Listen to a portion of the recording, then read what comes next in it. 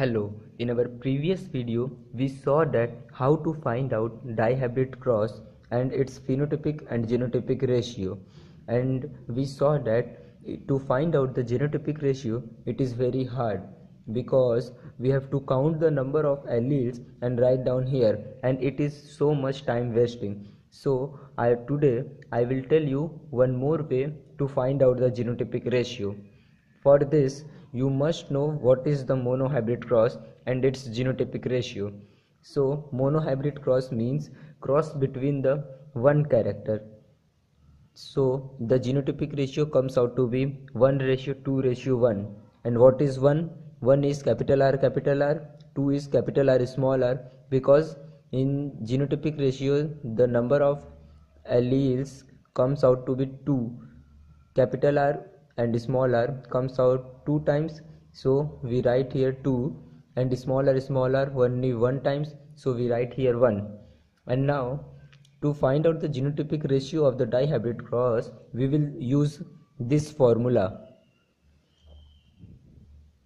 So 1/4 capital T, because here we had taken capital T for tall and small t for dwarf. So 1/4 here capital R it is, so here also we will take capital T, and 2/4 capital T and 1/4 small t. And now for 1/4 capital T we will do how many times small capital W small w, and small w will come.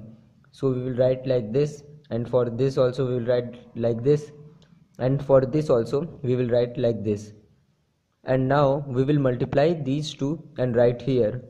We multiply these two. For example, 1/4 multiplied by 1/4, then it comes out to be 1/16, and capital T here we will write, and capital W here we will write. So like this we will multiply all this, and without counting the number we get the genotypic ratio. Like here 1/16, here we get 1, and 2/16, here we get 2, and 1. You will count this and write it here. Both the genotypic ratio will become the same.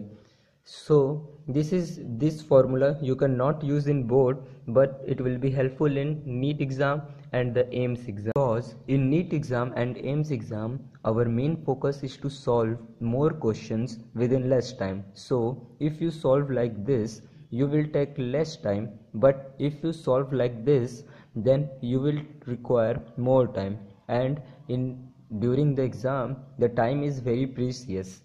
So you should solve like this. This is the shortcut trick for finding out the genotypic ratio for the dihybrid cross.